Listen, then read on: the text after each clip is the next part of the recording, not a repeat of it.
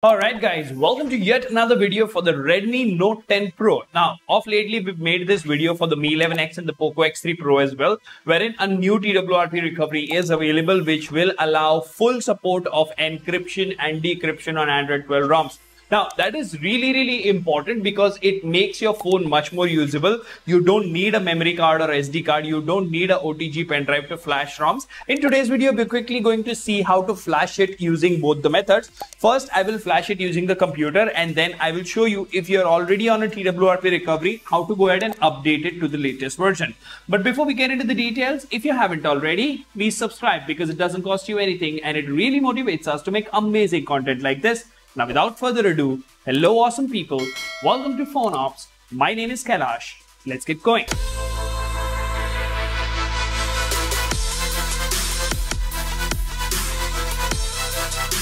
Alright, now what you see over here is TWRP 3.6.2 unofficial, Android 12 updated on the 22nd of June. Android 12 encryption is now fully supported with PIN, password and pattern. Added support for EROFS, right? So that is good.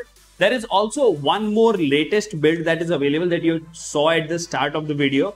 We will not be talking about that today because that is intended for F2FS supported ROMs, this one.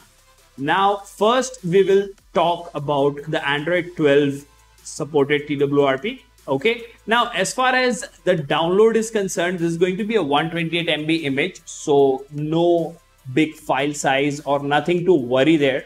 So let's quickly go ahead and download this. Download. Okay, it's downloading. Now, of course, you need to have a Redmi Note 10 Pro with an unlocked bootloader. You need to have more than 50% battery. You need to have a computer with an active internet connection and a USB cable, of course. And last, you need platform tools, which is a small zip file. You can extract it to a location of your choice. And this recovery image file that you're downloading, you can paste it in the root of the folder of platform tools, and then you can begin the flashing process.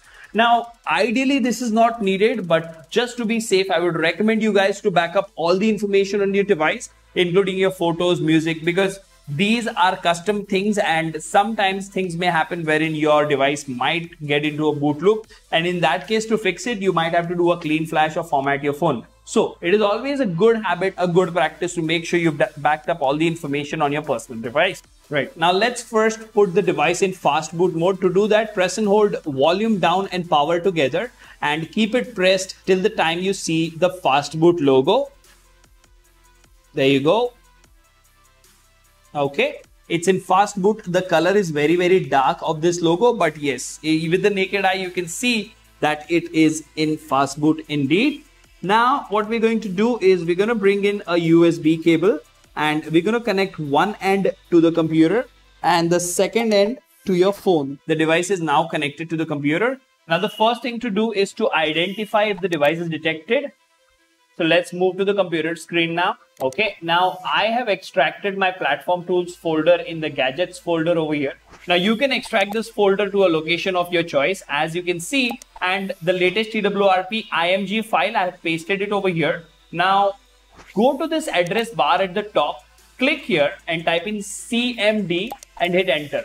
Now the first thing to do here is to identify if your device is detected, for which the command is fast boot space devices and hit enter. Okay, now this serial number that you see, this means that the device is detected. Now, one more important aspect over here is you need to make sure that your fastboot drivers for the PC or Windows are installed. Now, ideally, that is not a concern because when you unlock your device, those drivers are mandatory. So in all probability, you will have it installed. Now, we need to flash the recovery. So the code is fast boot flash recovery space and drag this file here and hit enter. Okay, now as you can see, it is sending the recovery image. There you go. The recovery has been flashed. Now you can disconnect the cable, press and hold volume up and power and keep it pressed till the time you see the MI logo. Okay, now hopefully it should boot into TWRP just fine. As you can see, it is booting into TWRP. Okay, now it's asking me to decrypt the data. So I will use my lock screen password over here. And as you can see, it has decrypted the data successfully. Now let's go to install. And as you can see all the files. Okay, now over here, you have all the other options that are required. Let's quickly go to reboot system and see if we are still able to boot into MIUI, because when I did this with the Mi 11X, it just boot looped and it did not allow me to boot into MIUI. But this time, I think we are on a custom ROM, so this should relatively work just fine. So the Note 10 Pro has booted into the ROM or the stock ROM just fine. Now we will press and hold volume up and power to boot into TWRP again to see if our TWRP recovery is not overwritten. Keep it pressed till the time you see the MI logo once again and release the buttons. Now let's see if it enters TWRP or not. No, right. Now this is the reason I did it, because you need to make sure that you either flash images or you do something in order to make sure that TWRP sticks at least on stock or MIUI based ROMs. So let's reboot and I'll quickly flash it once again and then we will enter TWRP. So we are in fast boot, connect the phone. In this command window, just press up arrow and hit enter.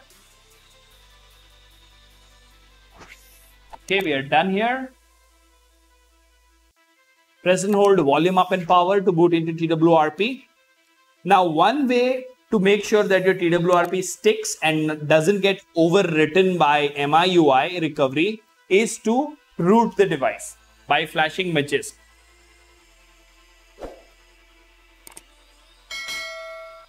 Okay, let's decrypt the data.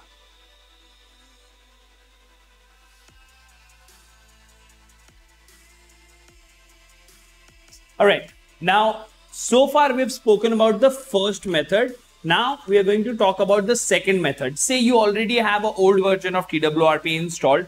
You don't really have access to a computer or you don't want to mess with it. You can just go ahead and install it from your phone itself. So for that, what you need to do is you need to go to install. We downloaded it on the phone. So go to download, select install image, select the TWRP IMG file and select the recovery partition. Swipe to confirm flash. Bam. Your recovery is now updated. Reboot and select recovery and you should be doing just fine. So all in all, this latest recovery makes your phone much more usable as far as custom ROMs are concerned. You can flash this from a computer or from the device itself. I have shown you the complete guide. The download links are mentioned in the description. Let me know in the comment section what do you think about the video. Until the next one, this is Kailash signing off at PhoneOps. Keep smiling. Take care. Goodbye.